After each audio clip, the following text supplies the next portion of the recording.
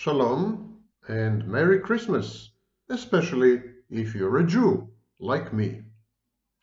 And today we are going to discuss another uplifting and cheerful subject, loneliness. Loneliness and how you can weaponize it and make it a source of strength and personal development. But before we go there, a little philosophy, or at least a little philosophical questioning. Do we really need friends? Do we really need families, intimate relationships, partners, mates, spouses, children? Do we need all this baggage? Do we need to be surrounded by people in order to feel good? Is it a precondition to well-being, inner peace? Ever since we are that small, ever since we're born, everyone has been telling us that yes, you can't live alone. Living alone is bad for you, bad for your health, bad for your finances, and bad for your psychology. Living alone is a recipe for ultimate personal disaster. You should surround yourself with people in a variety of capacities if you ever want to make it through life alive. But is it true? Is it true, or is it another lie? Is it another form of social engineering, a culture-bound syndrome, loneliness? Is it something the elites want us to believe? Is it something our parents want us to adhere to? And if so, why? Do they want to share the misery of their own marriage with us? Misery loves company. And if you refuse to get married, you can't share the misery. So is this for real? Or is this some kind of figment of fiction? Something we were plunged into, this belief that we need never be alone, that loneliness is a form of pathology, individual and collective or societal pathology. Being alone and being lonely are often conflated, exactly like being sexual and being sexy are conflated and confused. Being sexual means having a sex drive. Being sexy means being an object of desire. It's a passive voice. Similarly, being alone is one thing, it's usually a choice, and being lonely is a reaction to that choice. But this is a socially conditioned and determined reaction, it would seem to me. People are lonely because they have been told repeatedly, they have been brainwashed into believing that being alone should make you feel lonely. Are we really zoon politikon Aristotle? Are we social animals?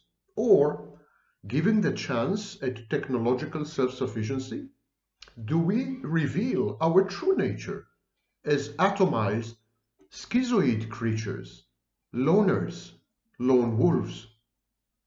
When technology renders us self-contained and self-sufficient, so many of us choose to not be with other people.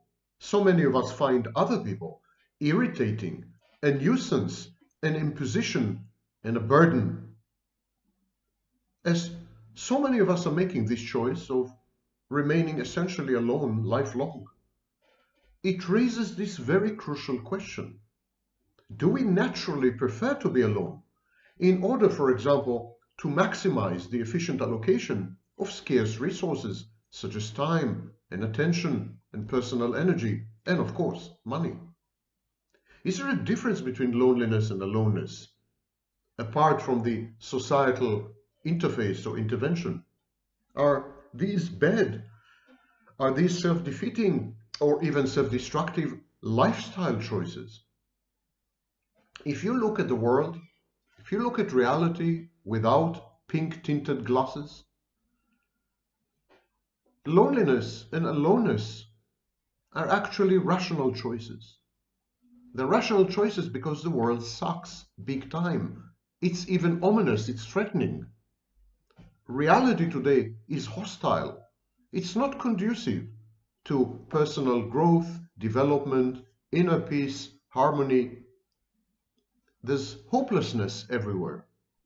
And whenever you try to reach out to someone, there's abuse. The friction between individuals had become absolutely life-threatening. Abuse is everywhere, in a variety of forms, passive-aggressive, aggressive, and in between. Hopefulness and abuse render self-isolation a rational choice.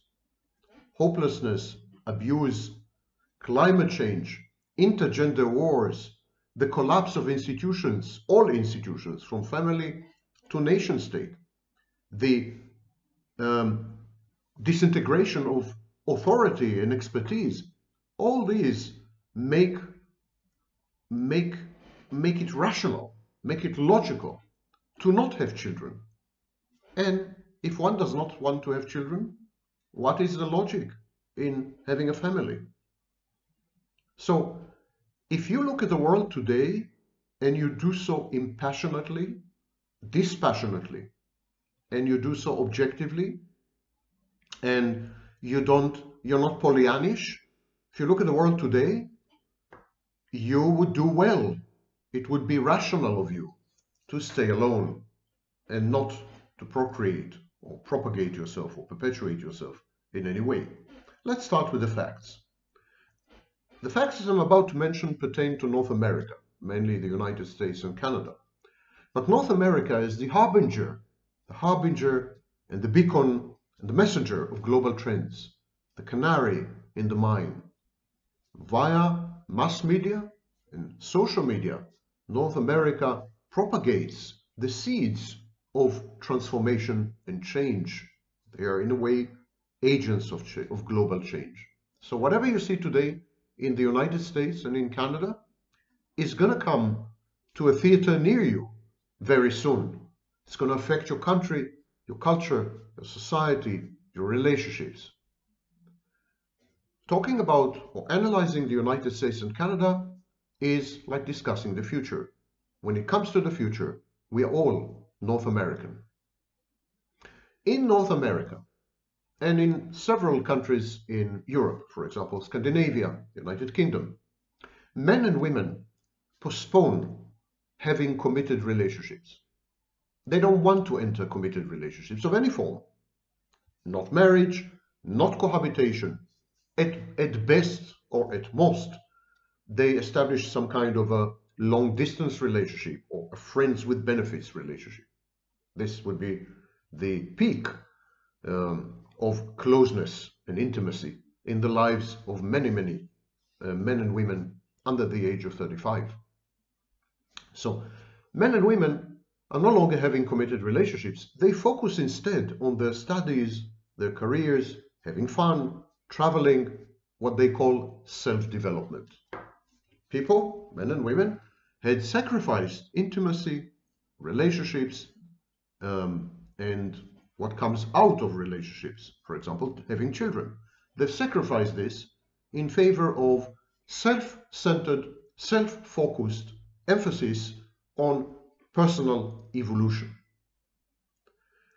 By the time women, and it's mostly women, start to seek intimate partners, men had already moved on.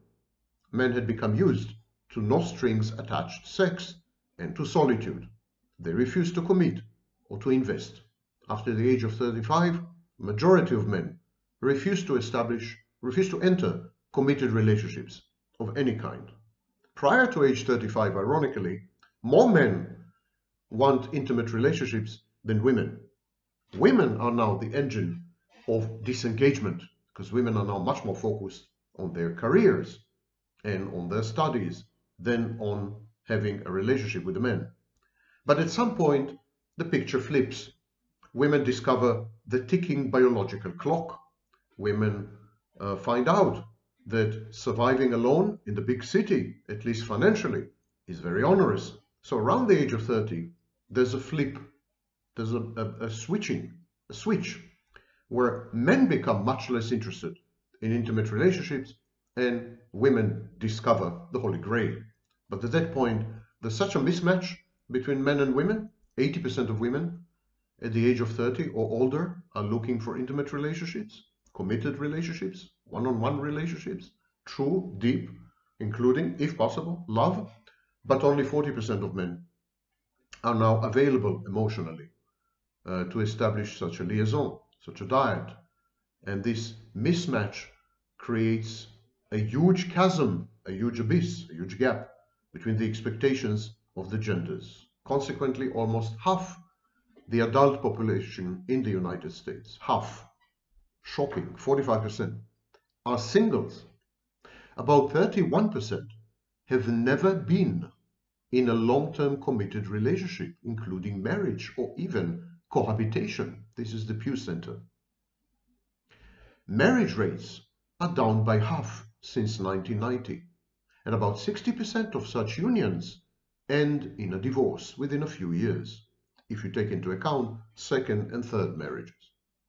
Marriage had become just another form of non-committal medium-term relationship, and extra-dyadic sex, cheating, adultery, infidelity. This is very common nowadays. About 40% of women and probably 60% of men commit adultery at any given year. Childbirth rates have collapsed totally. Population growth has stagnated even in immigration destinations such as the United States. In Europe, populations have been declining for well over 2 decades. And many countries in Europe have fewer citizens today than they had in 1989, for example, when the Iron Curtain was torn asunder. What about friends? Okay, you don't have an intimate partner, you don't have children, you have your pet, of course. There's been an explosion in pets, cats, dogs, and others. But what about friends? IRL friends, in real life friends, not online friends. What about friends? Friends are even more rare than before. There's a marked decline in the number of friends people have.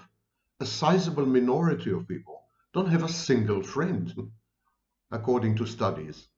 And the rest usually have about one friend on average. So today, the vast majority of people are either friendless or they have a single friend. People spend a lot more time alone and at home, consuming entertainment and consorting with a bewildering assortment and array of animals known as pets. Okay, so there's no intimate partner, there are no children, there are no friends. What about sex? Even for one night. A warm body, an affection, something, an encounter between people. Well, sex in all its forms, including casual sex, is on the decline. And that's a perfect opportunity for me to plug in my electrical cord, which I forgot to do before the recording.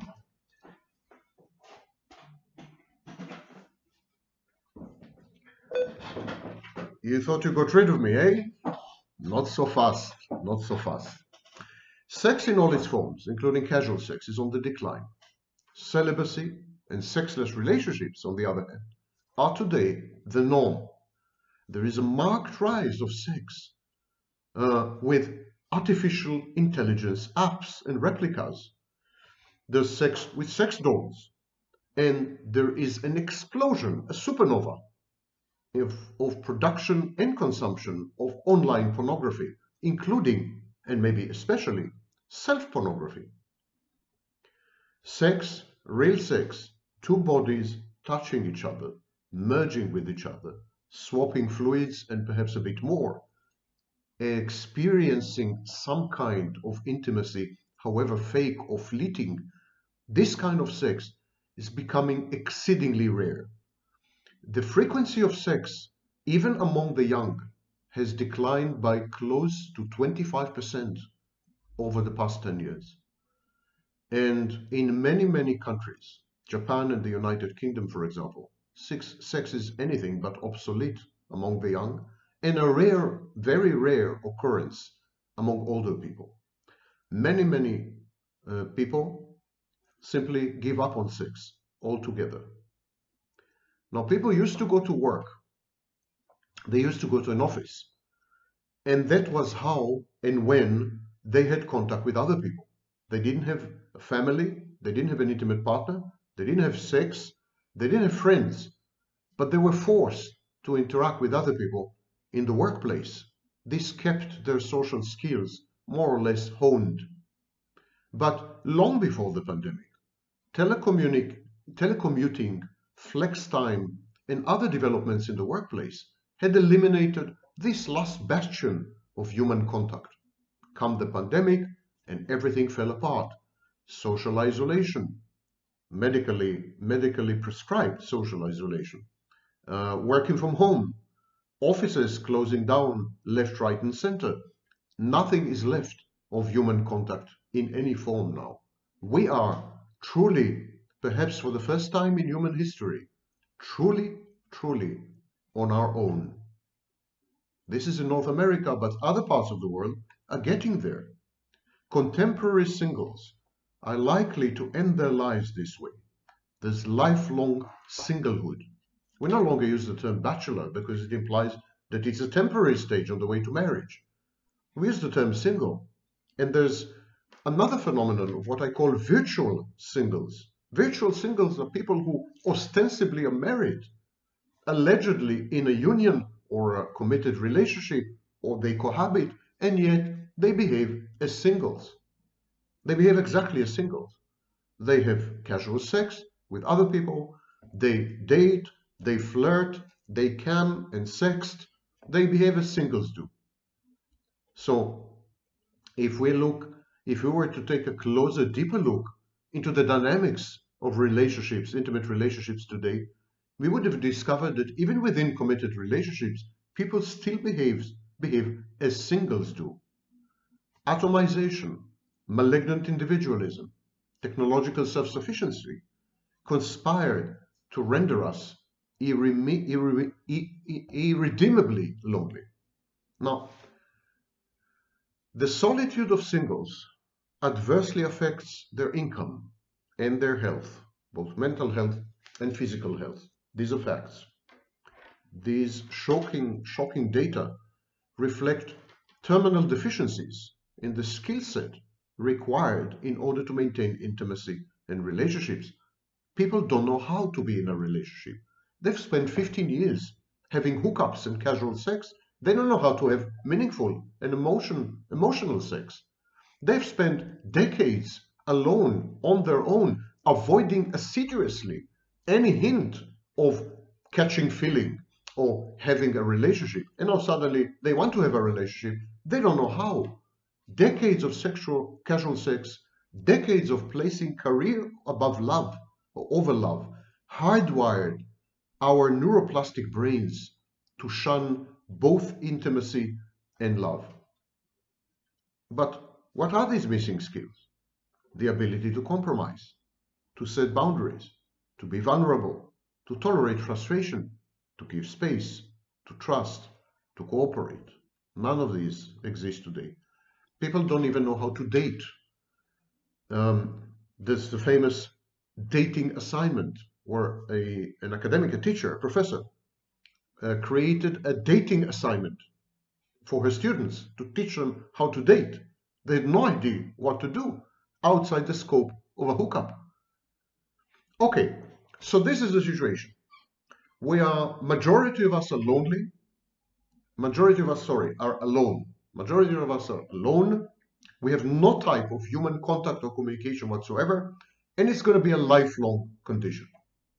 Statistically, you're as likely to end your life alone, you're as likely to spend your entire life alone as you are to end up in a committed relationship. And even if you do end up in a committed relationship, it's temporary. Your marriage is temporary. Your relationship is temporary. Your cohabitation is temporary. It's going to dissipate. It's going to go away. You're going to find yourself alone again. Statistically, over the lifespan, most of your life, you're going to be without anyone. Just you and Netflix and your pet. This is it. This is the new world. This is the new normal. Get used to it. Make the best of it. How can you make the best of it? How do people react to aloneness? How do people react to loneliness, which is the emotional experience of being alone? I suspect as dictated by society and culture. How do people react to that? The first and most common reaction is busyness. Now, the very word business comes from keeping busy, busyness, routines. So people fill their days, with all kinds of activities, and these activities are structured. They have dates, they have times in the day. And so people get up in the morning, they make their first coffee, they go to work virtually via Zoom nowadays.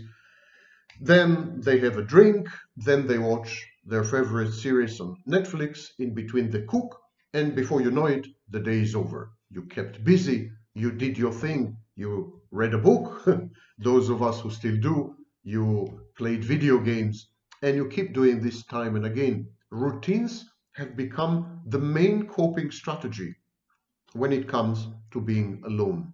People are becoming more and more habituated, creatures of habits. The second reaction is creativity. Creativity, writing, painting, composing, anything else.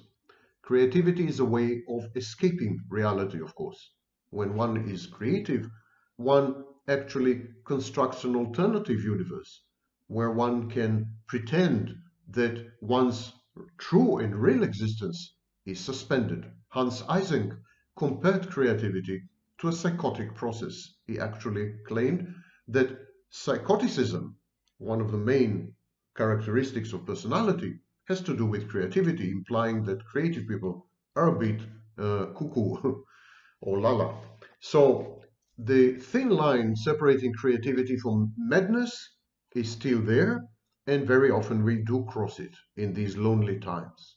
When people are alone, they tend to create, hence the enormous explosion in Amazon Kindle self-published books, in Instagram posts, in photography, in everything creative. People are creating left, right, and center. Their dogs are creating. Their cats are creating.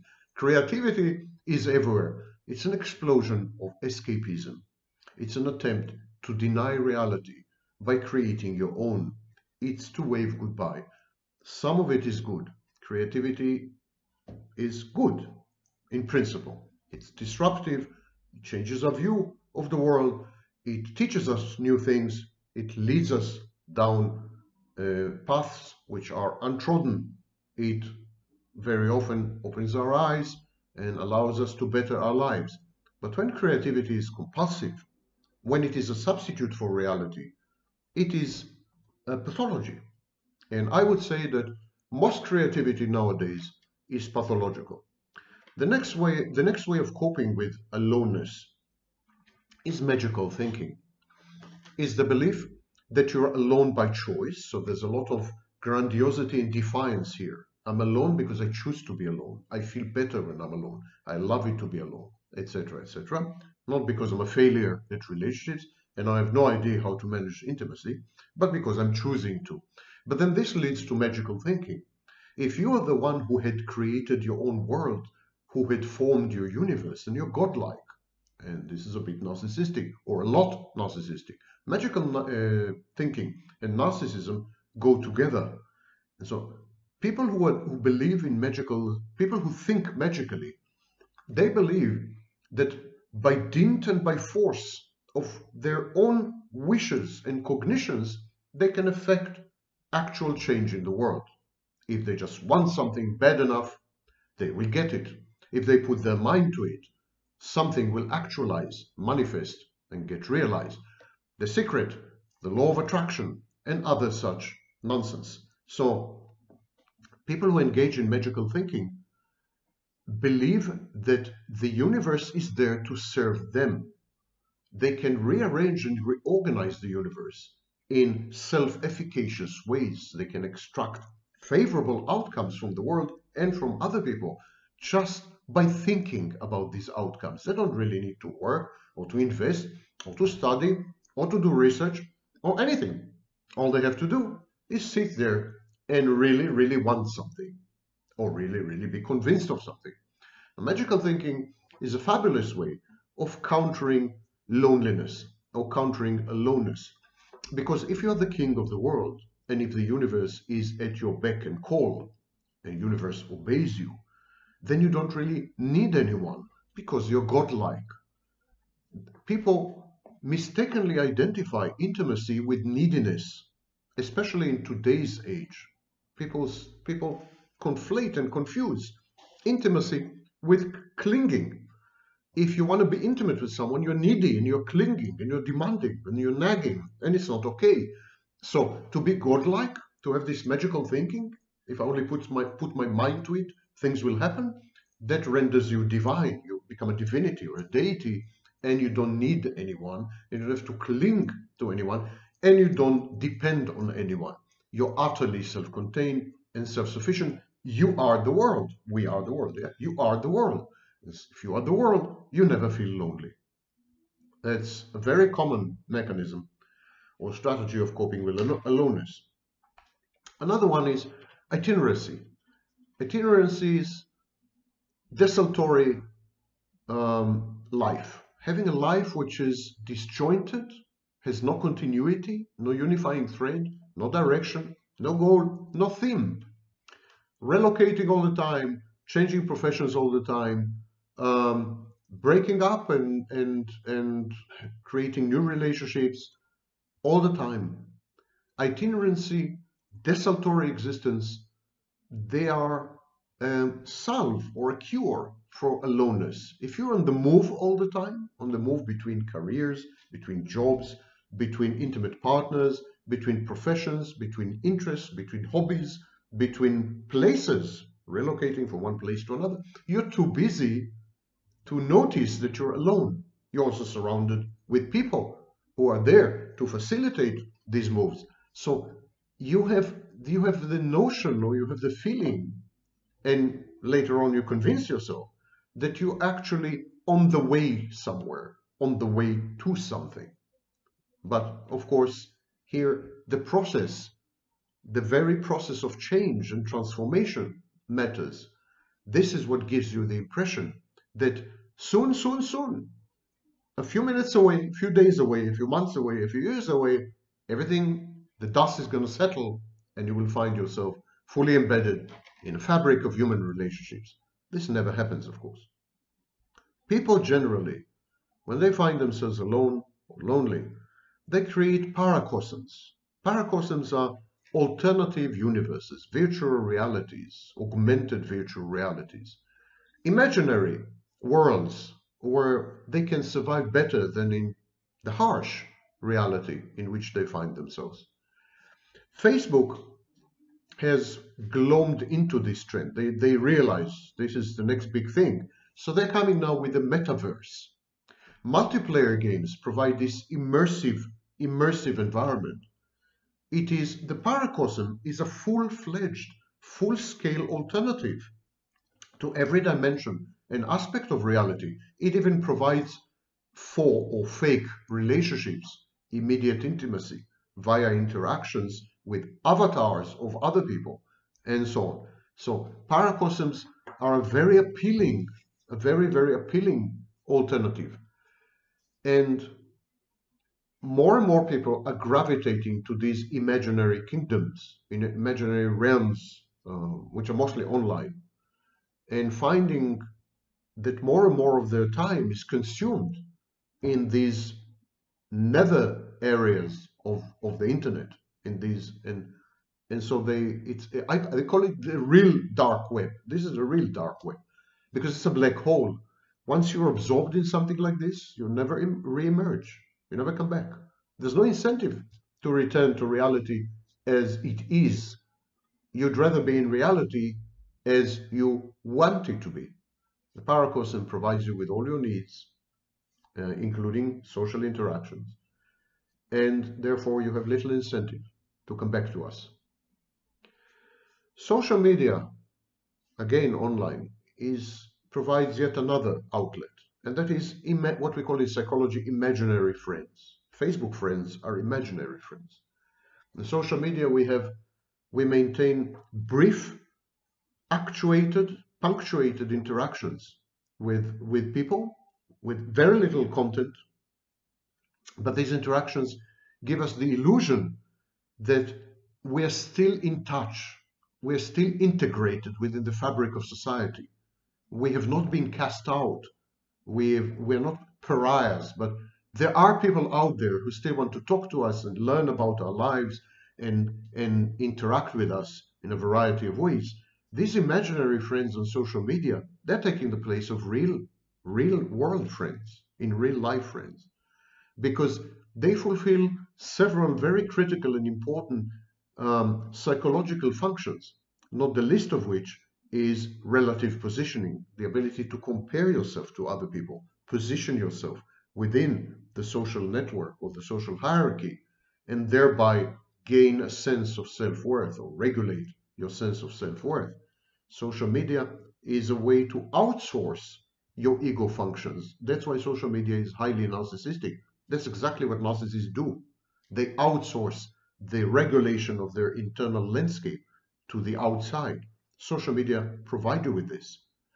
Relative positioning, I mentioned relative positioning, it is at the core of social media. But you get the same from video games. Video games provide you with the same function. Relative positioning, comparing yourself to the attainments and accomplishments of other players. Generally, social media provides you with prepackaged, highly structured, very confined, highly ritualized social interactions, which are not social and not interactions, but give the impression that they are.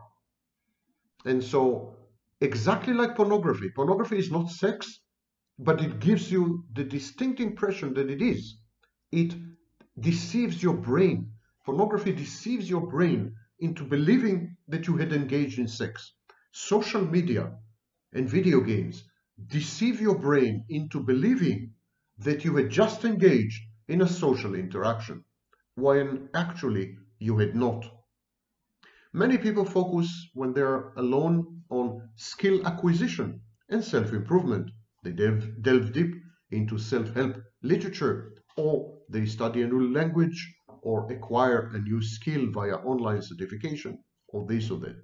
Alone times are very good in this sense. They do give you the peace of mind and the emotional and psychological wherewithal to evolve on a personal level.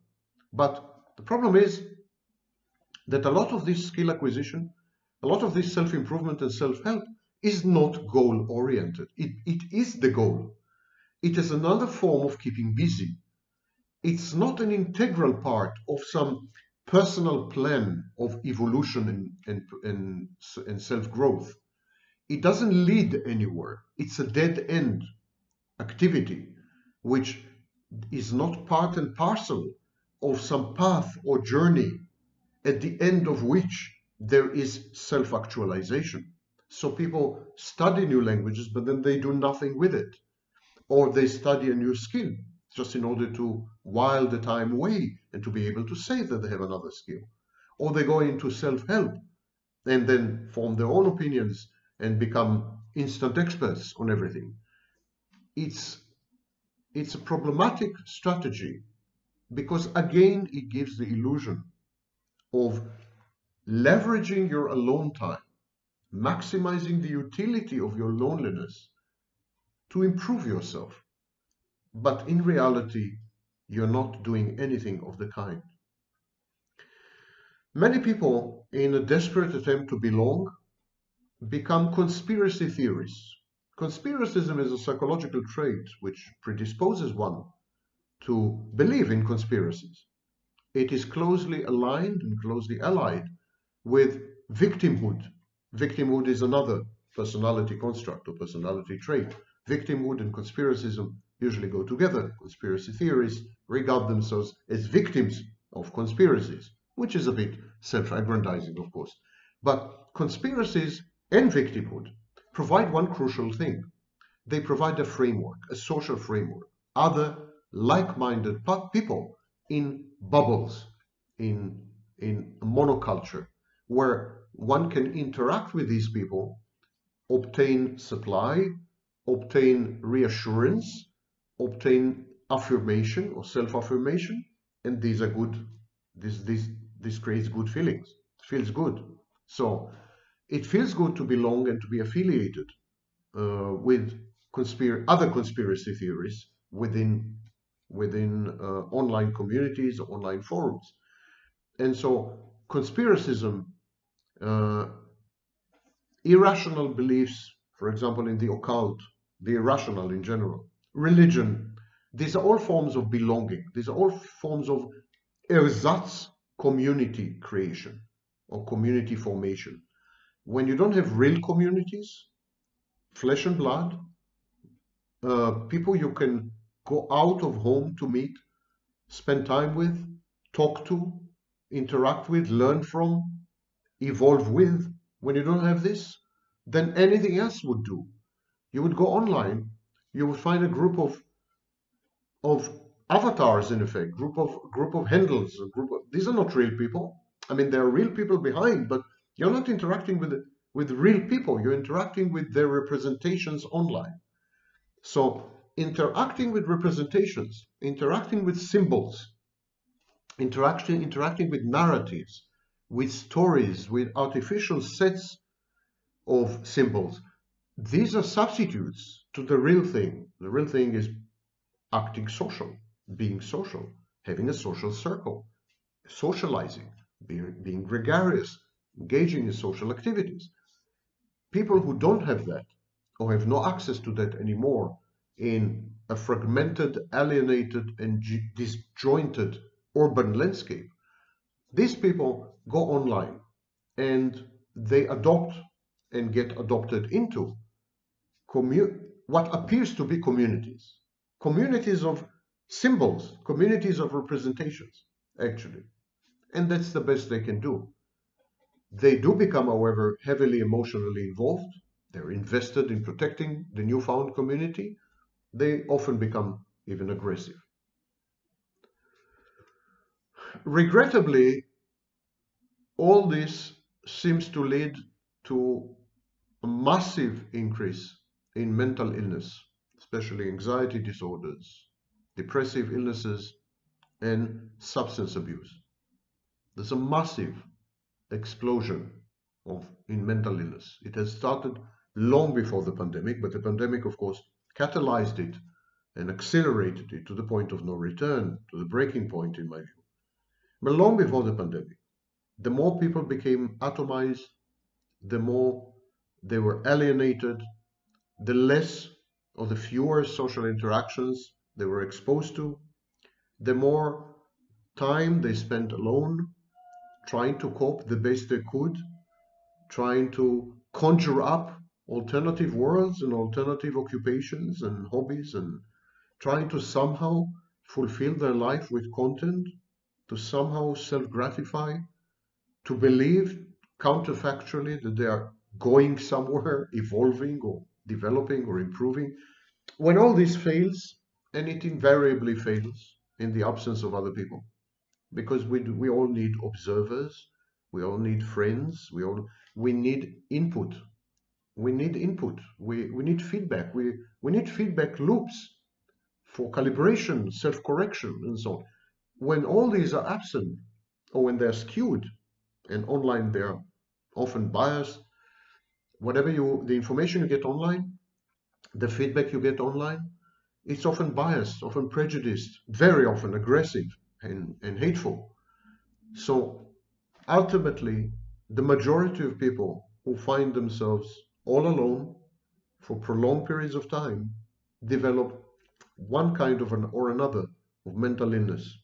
Substance dependence is extremely common, but anxiety and depression are catching up. They develop impaired reality testing. They become avoidant. They withdraw. They become hypervigilant and aggressive. And they end up in bad shape. The thing is, this is a process that is extremely difficult to reverse. It's extremely difficult to reverse because, on the one hand, these people who spend most of their lives alone, they don't have the skill sets They don't have the toolbox necessary to embark upon meaningful interactions, even with a therapist. They just don't know how to talk to other people. They don't know how to internalize feedback. They don't know how to effect change in themselves. They don't know how to communicate simply. And so there's a barrier there. And clinically, these people are infantile.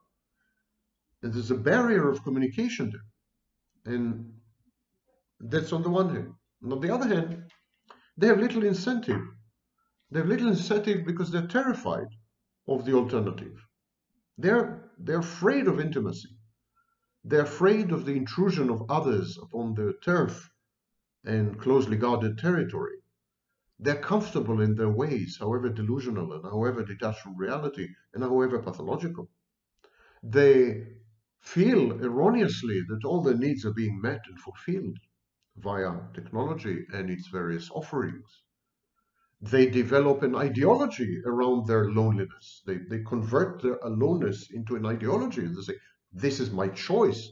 My aloneness, my loneliness empowers me. I'm stronger for it because I don't need anyone. And I cope very well on my own, and I'm very happy. Very happy because I don't need anyone. And so it's very difficult to break through this defiance and through these communication barriers.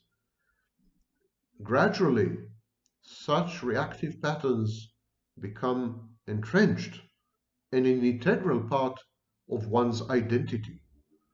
So there is a loneliness identity, an identity of aloneness. And lonely people or people who live alone subscribe to it. They convert themselves into loners and they coat their loneliness with a veneer of ideology which render any debate or any attempt to convince them otherwise futile. In other words, they join the cult of loneliness and aloneness. If you want to see this cult in action, in all its perniciousness, go to any college in the United States, talk to young people. They firmly believe in a world without emotions, without attachment, without intimacy, without connection, and without relationships. They make it a brand of an ideology. They're proud of it. They pursue it with force and vengeance. They penalize anyone who dares to doubt this dogma. And so this is the generation that later on become adults and are incapable of ever joining another in any endeavor, romantic or otherwise, totally atomized, floating through space until the end of their natural lives. And we are not talking about 4% of the population, we're talking about half the adult population.